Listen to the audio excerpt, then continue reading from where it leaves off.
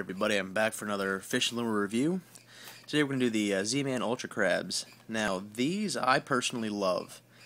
They are a bit pricey. This one comes pre-rigged, and yeah, it's about I want to say $8.50 for it. But you can see here, I mean, good quality product, comes pre-rigged, quarter-ounce weight, ultra sharp Gamakatsu hook. Now, the thing I really love about them is their stretchiness. I mean, like, you'll just take a claw here and it'll just go on forever and ever. I mean, you can catch 20, 30 fish with this, no problem, before it'll finally tear apart. But this, to me personally, is great if you're up in there in the panhandle like where I am, and you can actually just friggin' catch everything on these. But personally, I love sight fishing reds with these. Just flip them 2-3 feet in front of them. Now, like I said, the only downside is the cost of them. They are ridiculously expensive. This is not unordinary for other Z-Man Elastics products, just because they're so well made and they'll last forever.